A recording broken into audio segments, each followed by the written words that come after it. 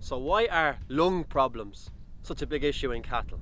The big one being pneumonia, the biggest killer of cattle in Ireland and the UK today. Think about it, no other farm animal species out there, or any domestic species, encounters as many problems as cattle do when it comes to the respiratory system. So why is it? Very simply, cattle lungs are under constant pressure because lung capacity per unit body weight of all domestic species is smallest in cattle. So their lungs are working seriously hard all the time versus other species. If we look at some other species, humans, I'm 80 kilos, I have 6 litres of lung capacity. Cattle have twice the amount of lung capacity I have, but that lung capacity has to power, some of my suckler cows there, 700-800 kilos. So they're working much, much harder.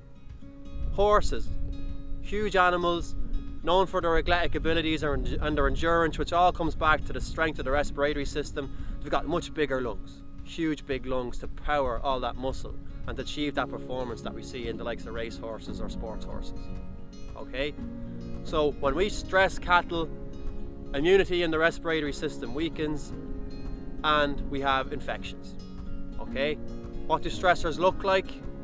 Very simply, moving animals, transporting animals, weaning calves, changing diets, going to the mart, bad weather, bulling, basically anything that changes a bovine's normal routine is a stressor.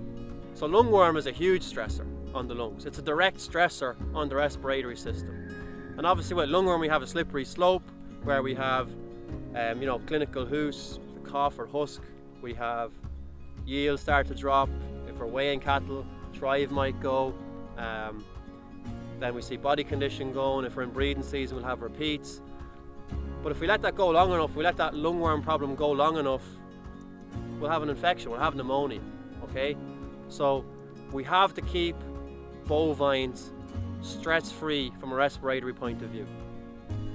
I always say this, when humans think about stressed cattle, we think about, a Saturday afternoon, rain's forecast, we're trying to get all the animals weighed or dosed or vaccinated, whatever, and they're shouting and there's sticks flying and there's bawling from humans and the cattle, and we're trying to get them up to crush and they won't go, and the animals look visibly stressed. Yes, they are stressed, but cattle don't have to look stressed to be stressed.